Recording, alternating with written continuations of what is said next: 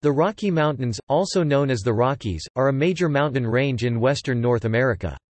The Rocky Mountains stretch more than 3,000 miles (4,800 kilometers) from the northernmost part of British Columbia, in western Canada, to New Mexico, in the southwestern United States. Located within the North American Cordillera, the Rockies are somewhat distinct from the Pacific Coast Ranges, Cascade Range, and the Sierra Nevada, which all lie farther to the west. The Rocky Mountains formed 80 million to 55 million years ago during the Laramide orogeny, in which a number of plates began sliding underneath the North American plate. The angle of subduction was shallow, resulting in a broad belt of mountains running down western North America. Since then, further tectonic activity and erosion by glaciers have sculpted the Rockies into dramatic peaks and valleys. At the end of the last ice age, humans began inhabiting the mountain range. After Europeans, such as Sir Alexander Mackenzie, and Americans, such as the Lewis and Clark expedition, began exploring the range, minerals and furs drove the initial economic exploitation of the mountains, although the range itself never experienced dense population. Public parks and forest lands protect much of the mountain range, and they are popular tourist destinations, especially for hiking, camping, mountaineering, fishing, hunting, mountain biking, skiing, and snowboarding. Etymology.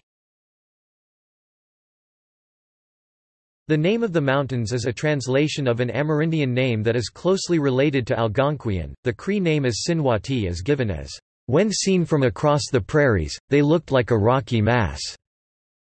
The first mention of their present name by a European was in the journal of Jacques Legardeur de Saint-Pierre in 1752, where they were called Montagnes de Roche.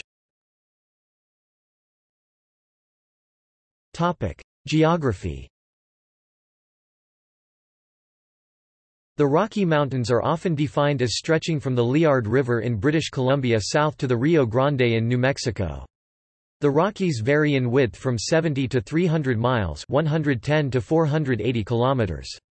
The Rocky Mountains are notable for containing the highest peaks in central North America. The range's highest peak is Mount Elbert, located in Colorado at 14,440 feet (4,401 meters) above sea level.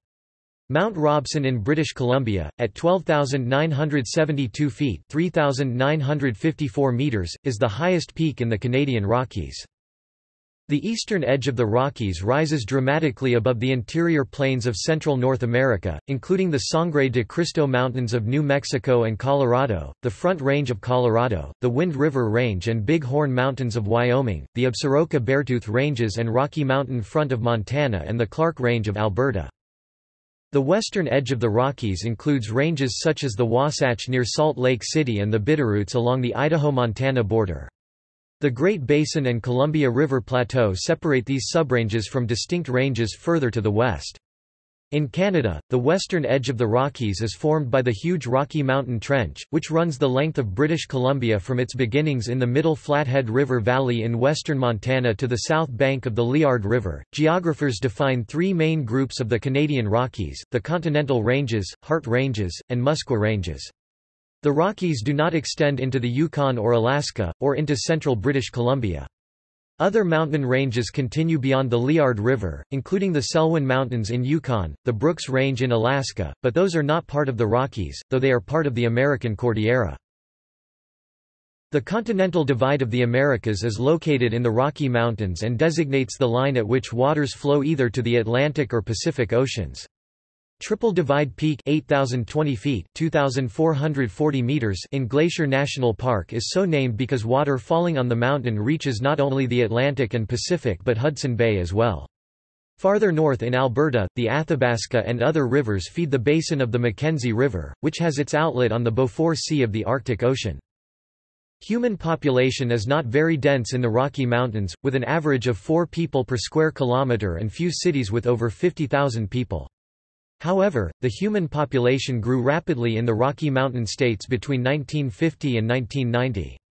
The 40-year statewide increases in population range from 35% in Montana to about 150% in Utah and Colorado.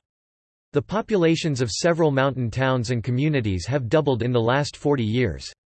Jackson, Wyoming, increased 260%, from 1,244 to 4,472 residents, in 40 years. Geology. The rocks in the Rocky Mountains were formed before the mountains were raised by tectonic forces. The oldest rock is Precambrian metamorphic rock that forms the core of the North American continent. There is also Precambrian sedimentary argillite, dating back to 1.7 billion years ago. During the Paleozoic, western North America lay underneath a shallow sea, which deposited many kilometers of limestone and dolomite. In the southern Rocky Mountains, near present-day Colorado, these ancestral rocks were disturbed by mountain building approximately 300 ma. during the Pennsylvanian. This mountain building produced the ancestral Rocky Mountains. They consisted largely of Precambrian metamorphic rock forced upward through layers of the limestone laid down in the shallow sea. The mountains eroded throughout the late Paleozoic and early Mesozoic, leaving extensive deposits of sedimentary rock. Terrains began colliding with the western edge of North America in the Mississippian approximately 350 million years ago, causing the antler orogeny. For 270 million years, the focus of the effects of plate collisions were near the edge of the North American plate boundary, far to the west of the Rocky Mountain region. It was not until 80 ma these effects began reaching the Rockies. The current Rocky Mountains arose in the Laramide orogeny from between 80 and 55 ma. For the Canadian Rockies, the mountain building is analogous to pushing a rug on a hardwood floor. The rug bunches up and forms wrinkles, mountains.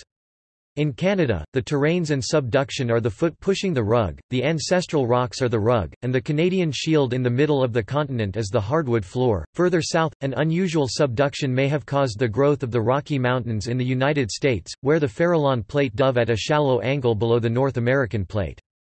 This low angle moved the focus of melting and mountain building much farther inland than the normal 200 to 300 miles, 300 to 500 kilometers. Scientists hypothesize that the shallow angle of the subducting plate increased the friction and other interactions with the thick continental mass above it. Tremendous thrusts piled sheets of crust on top of each other, building the broad, high Rocky Mountain range. The current southern Rockies were forced upwards through the layers of Pennsylvanian and Permian sedimentary remnants of the ancestral Rocky Mountains. Such sedimentary remnants were often tilted at steep angles along the flanks of the modern range. They are now visible in many places throughout the Rockies, and are shown along the Dakota Hogback, an early Cretaceous sandstone formation running along the eastern flank of the modern Rockies.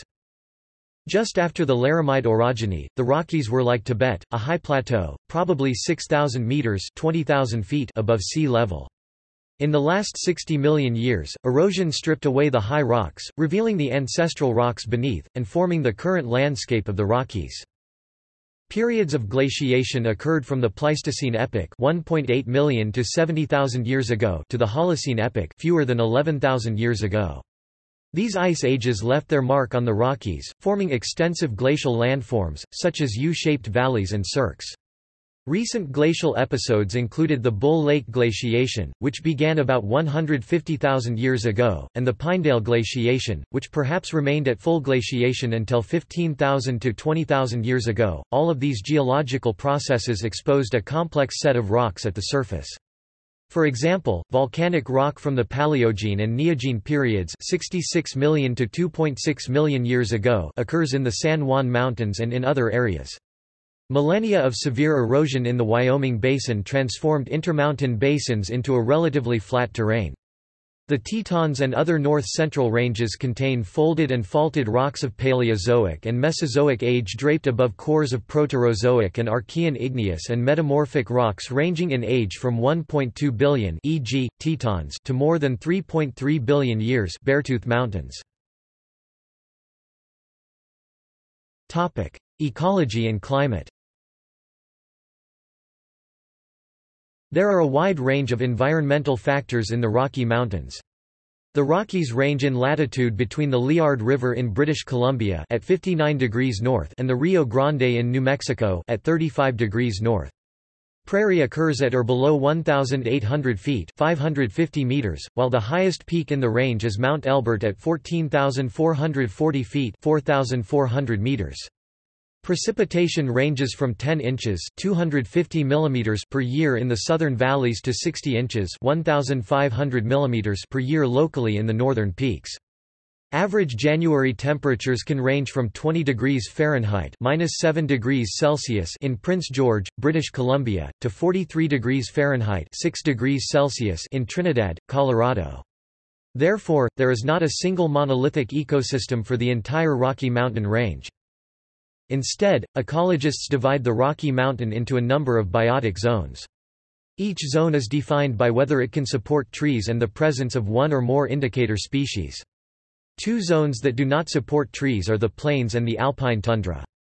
The Great Plains lie to the east of the Rockies and is characterized by prairie grasses below roughly 1,800 feet (550 meters). Alpine tundra occurs in regions above the treeline for the Rocky Mountains, which varies from 12,000 feet (3,700 meters) in New Mexico to 2,500 feet (760 meters) at the northern end of the Rocky Mountains near the Yukon. The USGS defines 10 forested zones in the Rocky Mountains. Zones in more southern, warmer, or drier areas are defined by the presence of pinyon pines, junipers, ponderosa pines, or oaks mixed with pines. In more northern, colder, or wetter areas, zones are defined by Douglas firs, Cascadian species such as western hemlock, lodgepole pines, quaking aspens, or firs mixed with spruce. Near treeline, zones can consist of white pines such as whitebark pine or bristlecone pine, or a mixture of white pine, fir, and spruce that appear as shrub-like crumbholes. Finally, rivers and canyons can create a unique forest zone in more arid parts of the mountain range. The Rocky Mountains are an important habitat for a great deal of well-known wildlife, such as elk, moose, mule and white-tailed deer, pronghorn, mountain goats, bighorn sheep, badgers, black bears, grizzly bears, coyotes, lynxes, and wolverines. For example, North America's largest herds of moose is in the Alberta, British Columbia foothills forests. The status of most species in the Rocky Mountains is unknown, due to incomplete information. European-American settlement of the mountains has adversely impacted native species. Examples of some species that have declined include western toads, greenback cutthroat trout, white sturgeon, white-tailed ptarmigan, trumpeter swan, and bighorn sheep. In the United States portion of the mountain range, apex predators such as grizzly bears and gray wolves had been extirpated from their original ranges, but have partially recovered due to conservation measures and reintroduction. Other recovering species include the bald eagle and the peregrine falcon. History. Indigenous people. Since the last Great Ice Age, the Rocky Mountains were home first to indigenous peoples including the Apache, Arapaho, Bannock, Blackfoot, Cheyenne, Coeur d'Alene, Kalispel, Crow Nation, Flathead, Shoshone, Sioux, Ute, Kootenai, Ktunaxa in Canada, Sakani, Dun-Zah, and others. Paleo-Indians hunted the now extinct mammoth and ancient bison, an animal 20% larger than modern bison, in the foothills and valleys of the mountains. Like the modern tribes that followed them, Paleo-Indians probably migrated to the plains in fall and winter for bison and to the mountains in spring and summer for fish, deer, elk, roots, and berries. In Colorado, along with the crest of the Continental Divide, rock walls that Native Americans built for driving game date back 5,400 to 5,800 years. A growing body of scientific evidence indicates that indigenous people had significant effects on mammal populations by hunting and on vegetation patterns through deliberate burning. European exploration. Recent human history of the Rocky Mountains is one of more rapid change. The Spanish explorer Francisco Vázquez de Coronado, with a group of soldiers, missionaries, and African slaves, marched into the Rocky Mountain region from the south in 1540. The introduction of the horse, metal tools, rifles, new diseases, and different cultures profoundly changed the Native American cultures. Native American populations were extirpated from most of their historical ranges by disease, warfare, habitat loss, eradication of the bison, and continued assaults on their culture. In 1739, French fur traders Pierre and Paul Mallet, while journeying through the Great Plains, discovered a range of mountains at the headwaters of the Platte River, which local American Indian tribes called the Rockies. becoming the first Europeans to report on this uncharted mountain range. Sir Alexander Mackenzie (1764 March 11, 1820) became the first European to cross the Rocky Mountains in 1793. He found the upper reaches of the Fraser River and reached the Pacific coast of what is now Canada on July 20 of that year, completing the first recorded transcontinental crossing of North America north of Mexico. He arrived at Bella Coola, British Columbia, where he first reached saltwater at South Bentinck Arm, an inlet of the Pacific Ocean. The Lewis and Clark Expedition (1804–1806) was the first scientific reconnaissance of the Rocky Mountains. Specimens were collected for contemporary botanists, zoologists, and geologists.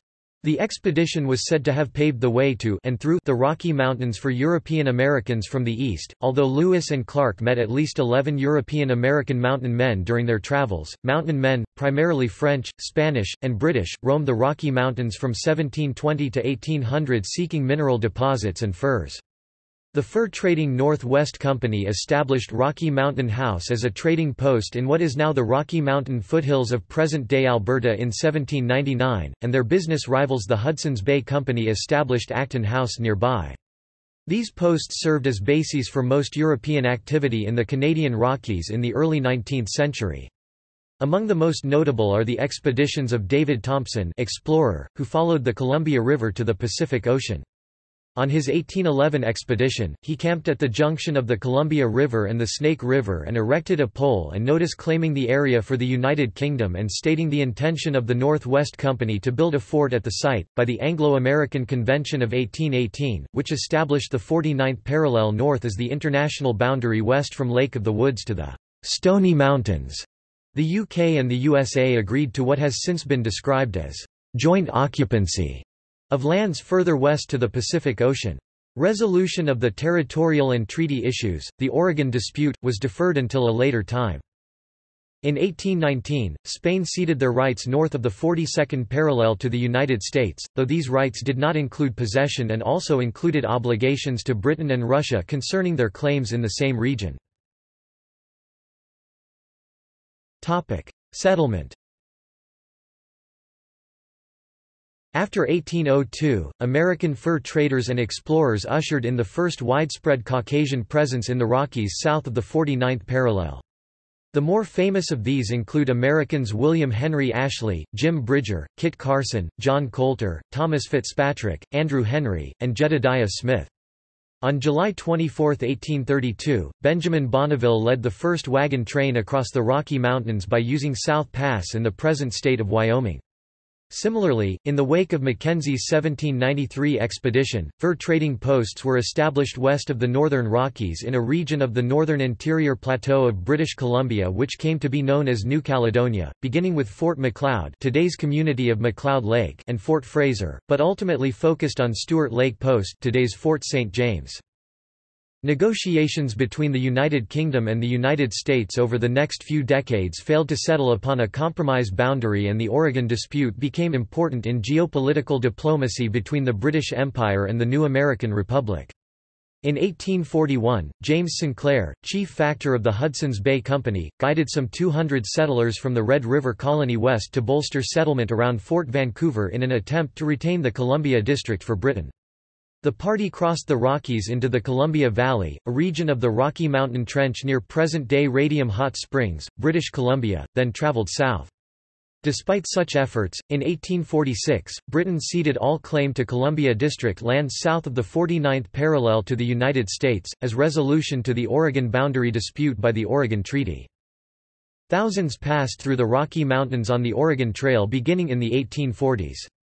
The Mormons began settling near the Great Salt Lake in 1847. From 1859 to 1864, gold was discovered in Colorado, Idaho, Montana, and British Columbia, sparking several gold rushes bringing thousands of prospectors and miners to explore every mountain and canyon and to create the Rocky Mountains' first major industry. The Idaho Gold Rush alone produced more gold than the California and Alaska gold rushes combined and was important in the financing of the Union Army during the American Civil War. The Transcontinental Railroad was completed in 1869, and Yellowstone National Park was established as the world's first national park in 1872. Meanwhile, a transcontinental railroad in Canada was originally promised in 1871. Though political complications pushed its completion to 1885, the Canadian Pacific Railway eventually followed the Kicking Horse and Rogers Passes to the Pacific Ocean. Canadian railway officials also convinced Parliament to set aside vast areas of the Canadian Rockies as Jasper, Banff, Yoho, and Waterton Lakes national parks, laying the foundation for a tourism industry which thrives to this day. Glacier National Park (MT) was established with a similar relationship to tourism promotions by the Great Northern Railway. While settlers filled the valleys and mining towns, conservation and preservation ethics began to take hold. U.S. President Harrison established several forest reserves in the Rocky Mountains in 1891 to 1892. In 1905, U.S. President Theodore Roosevelt extended the Medicine Bow Forest Reserve to include the area now managed as Rocky Mountain National Park. Economic development began to center on mining, forestry, agriculture, and recreation, as well as on the service industries that support them. Tents and camps became ranches and farms, forts and train stations became towns, and some towns became cities. Economy. Industry and development. Economic resources of the Rocky Mountains are varied and abundant. Minerals found in the Rocky Mountains include significant deposits of copper, gold, lead, molybdenum, silver, tungsten, and zinc. The Wyoming Basin and several smaller areas contain significant reserves of coal, natural gas, oil shale, and petroleum. For example, the Climax mine, located near Leadville, Colorado, was the largest producer of molybdenum in the world. Molybdenum is used in heat-resistant steel in such things as cars and planes. The Climax mine employed over 3,000 workers. The Coeur d'Alene mine of northern Idaho produces silver, lead, and zinc. Canada's largest coal mines are near Fernie, British Columbia and Sparwood, British Columbia. Additional coal mines exist near Hinton, Alberta, and in the northern Rockies surrounding Tumbler Ridge, British Columbia. Abandoned mines with their wakes of mine tailings and toxic wastes dot the Rocky Mountain landscape. In one major example, 80 years of zinc mining profoundly polluted the river and bank near Eagle River in north-central Colorado. High concentrations of the metal carried by spring runoff harmed algae, moss, and trout populations. An economic analysis of mining effects at this site revealed declining property values, degraded water quality, and the loss of recreational opportunities. The analysis also revealed that cleanup of the river could yield $2.3 million in additional revenue from recreation. In 1983, the former owner of the zinc mine was sued by the Colorado Attorney General for the $4.8 million cleanup costs. 5 years later, ecological recovery was considerable. The Rocky Mountains contain several sedimentary basins that are rich in coalbed methane. Coalbed methane is natural gas that arises from coal, either through bacterial action or through exposure to high temperature. Coalbed methane supplies 7% of the natural gas used in the United States. The largest coalbed methane sources in the Rocky Mountains are in the San Juan Basin in New Mexico and Colorado and the Powder River Basin in Wyoming. These two basins are estimated to contain 38 trillion cubic feet of gas. Coalbed methane can be recovered by dewatering the coal bed, and separating the gas from the water, or injecting water to fracture the coal to release the gas, so-called hydraulic fracturing. Agriculture and forestry are major industries. Agriculture includes dryland and irrigated farming and livestock grazing. Livestock are frequently moved between high-elevation summer pastures and low-elevation winter pastures, a practice known as transhumance. Tourism. Every year the scenic areas and recreational opportunities of the Rocky Mountains draw millions of tourists. The main language of the Rocky Mountains is English. But there are also linguistic pockets of Spanish and indigenous languages. People from all over the world visit the sites to hike, camp, or engage in mountain sports. In the summer season, examples of tourist attractions are: in the United States, Yellowstone National Park, Glacier National Park, Grand Teton National Park, Rocky Mountain National Park, Sawtooth National Recreation Area, Flathead Lakeene, Canada. The mountain range contains these national parks: Banff National Park, Jasper National Park, Kootenay National Park, Waterton Lakes National Park, Yoho National Park. Glacier National Park in Montana and Waterton Lakes National Park in Alberta border each other and are collectively known as Waterton Glacier International Peace Park. In the winter, skiing is the main attraction, with dozens of Rocky Mountain ski areas and resorts. The adjacent Columbia Mountains in British Columbia contain major resorts such as Panorama and Kicking Horse, as well as Mount Revelstoke National Park and Glacier National Park. There are numerous provincial parks in the British Columbia Rockies, the largest and most notable being Mount Assiniboine Provincial Park, Mount Robson Provincial Park, Northern Rocky Mountains Provincial Park, Quadacha Wilderness Provincial Park, Stone Mountain Provincial Park and Muncho Lake Provincial Park. See also References. Further reading. Barron, Jill 2002. Rocky Mountain Futures, An Ecological Perspective. Island Press. ISBN 978-1-55963-953-8. Newby, Rick 2004. The Rocky Mountain Region. Greenwood Press.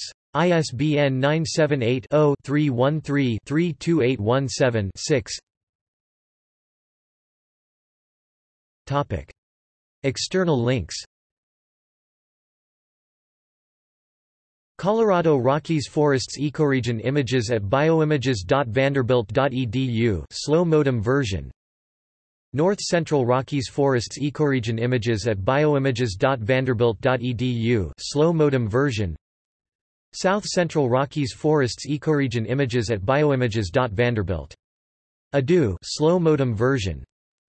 Sunset on the Top of the Rocky Mountains, CO, Historical Society of Pennsylvania.